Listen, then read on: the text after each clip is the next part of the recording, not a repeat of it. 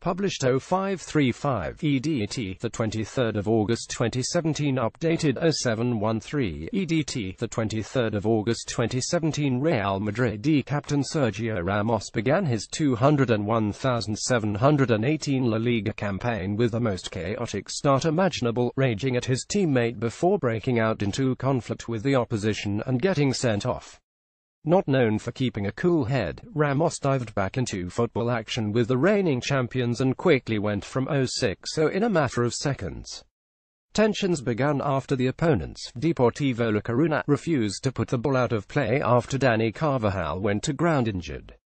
Real Madrid captain Sergio Ramos began his season by raging at Luka Modric in the opening episode started when Dani Carvajal was fouled and Deportivo didn't play the ball out. Incensed, Ramos in possession gets revenge when Zakaria Bakkali went down top despite the requests of his manager and gestures of the opposition. Ramos played on Zidane's words fell on deaf ears as Ramos proceeded to pick out Modric with a pass. Ramos would later reveal that both sides had agreed to kick the ball into touch should such a situation arise, but sportsmanship seemed to have gone out of the window.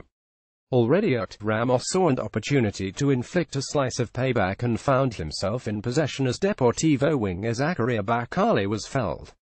Urged by manager Zidane to flick the ball out, Ramos proceeded to play and picked out Luka Modric with a crossfield pass. The Croatian ace didn't appear to have got the memo, however, and duly played the ball into touch so his opponent could receive treatment. Cue the anger of Ramos, the captain, who had made a surging run into the box in hope of a return cross from Modric, quickly marched over to his teammate demanding that he should have played on. Ramos carried his run into the box before surging over to Modric, who had played the ball out. The situation became bizarre with opponents preventing Ramos getting over to vent at Modric. The Madrid captain began screaming over to Modric that he should have simply continued. Deportivo players were angry and soon managed to provoke a response from a heated Ramos as the chaos spilled over. Modric cut a lonely figure in the middle, not knowing what to do. The diminutive former Tottenham midfielder looked baffled as around him Deportivo players caught wind of what Ramos was saying, before naturally deciding to take issue with the insincerity. Before he knew it, Ramos was surrounded by blue and white striped shirts, keen to give him a piece of the mind. If the Deportivo players wanted a reaction, they certainly got one.